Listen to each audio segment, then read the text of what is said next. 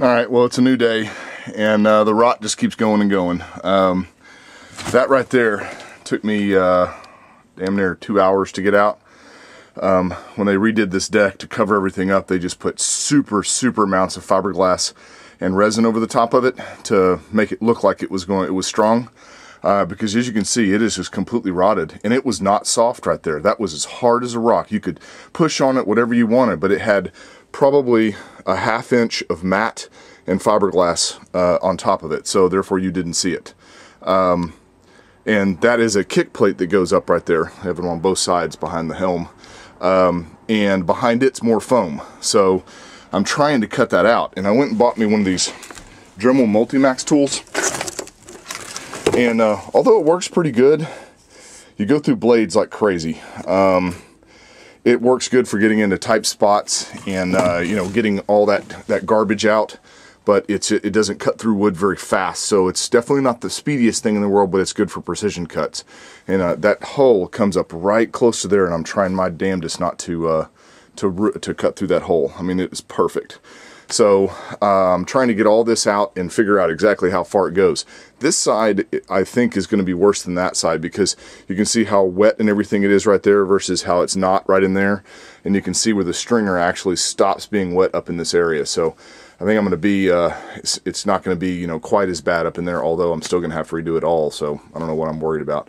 But anyway, and all this carpet seems to be held down with the atomic glue. It doesn't ever want to come up. I don't care what it is. And plus, on top of that, it's cold out here. It's probably 40s, and I'm in the shade, and so all that stuff is frozen. It froze last night hard, and so all this stuff is just very difficult to work with. Your hands get cold, everything gets cold. It's just no fun whatsoever. So that's where I am right now. I'm just going to keep cutting. This is going to be a humongous project. I mean, it'll probably take me a good month to get all this crap out of here. That's just, it's just plain and simple. I don't know how in the heck I'm going to end up doing all this. Okay, so I've been freezing my tail off all day long, and come to the realization that I'm going to need to get a place to work on this thing. This is going to be a lot bigger project, and it keeps growing and growing every day, or every moment, I should say. I'm starting to smell gas now, which is kind of weird.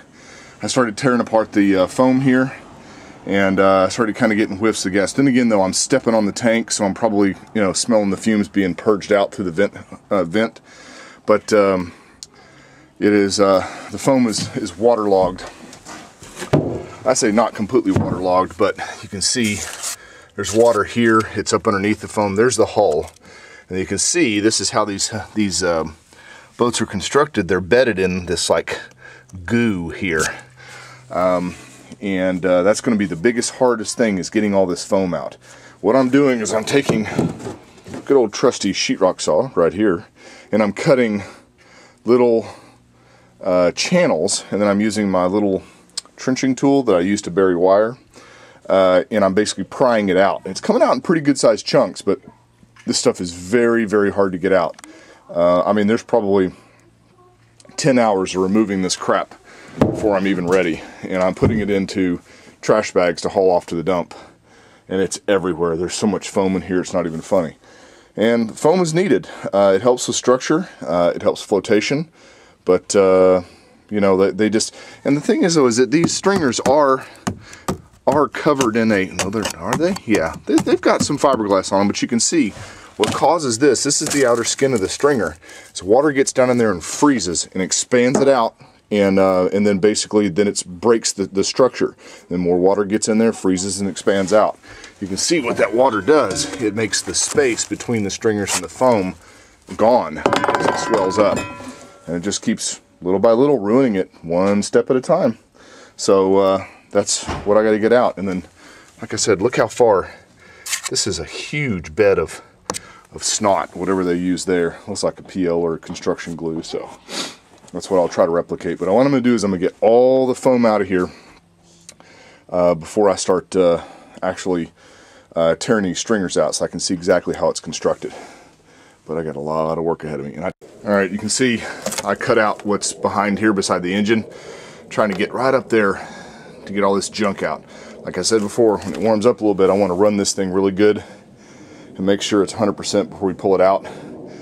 Last thing I want to do is take this out, not do anything to it, put it back in, and we got a real problem. So I'm going to run it, check everything one more time, run a full compression test on it.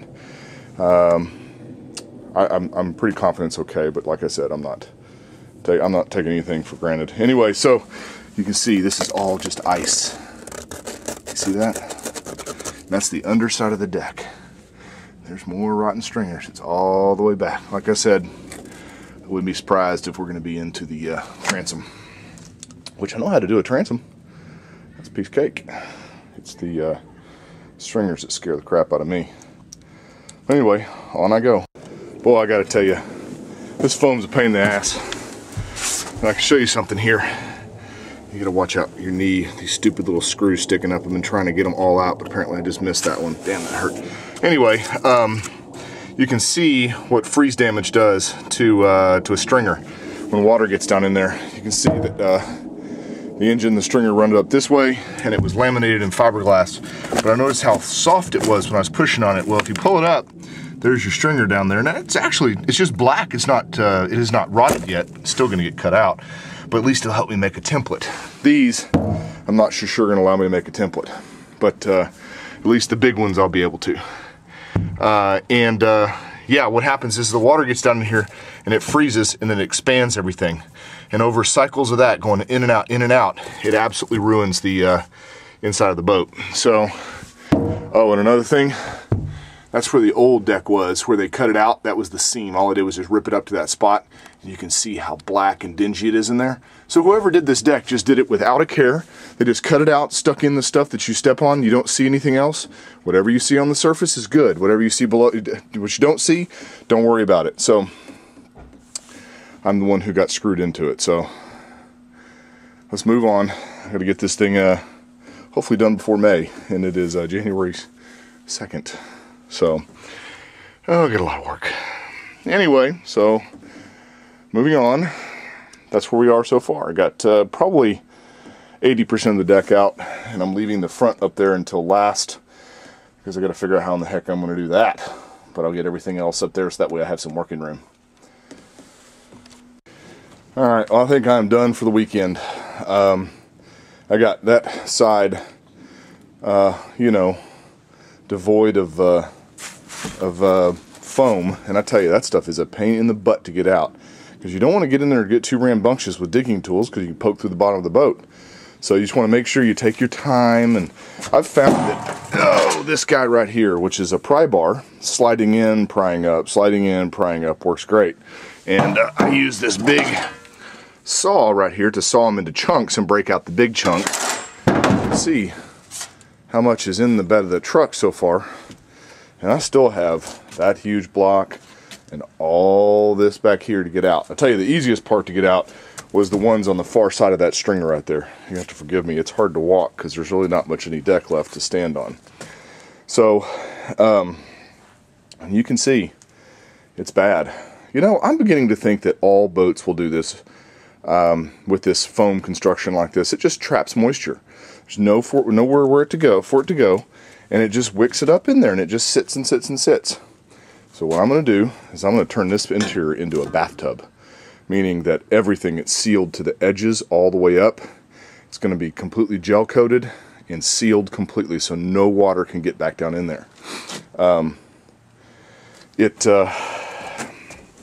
mean, I'm still just floored at how much work this is going to be, but luckily I saw a post on the iBoats of how he did a 20-foot one of these where he cut in here, which I was kind of worried about because there's no rot on those things, but those support structures do have to come out. So what I'm going to do is I'm going to cut them in half, and of course remove the carpet because we're going to end up putting gel coat on it and everything, but remove the carpet, and then that way I can get up underneath there and take these stringers up as far as they need to go to cut them out, which is going to be, you know, all the way up to the front of the boat. So that's the hard part, is getting all that junk out of there. So what I'm going to do is just keep going on this back part, get the easy stuff done first. That's the key, is don't sit here and fret over the little small stuff. This morning I was stressing about all this mess up in here.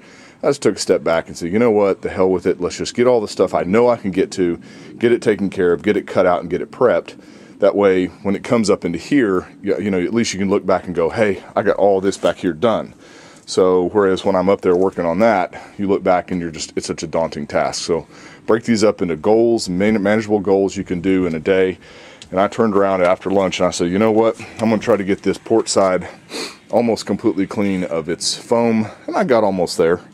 The sun's going down and it's now down in the mid-30s, so it's really cold. And the wind's starting to kind of pick up. So I'm going to clean up and get my tools. I need to go back in my work van and cover the boat up and call it an evening. And then if I can hit it again this week, I will. Just to try to tear this apart. It's supposed to be kind of warm this week, so we'll see how it goes.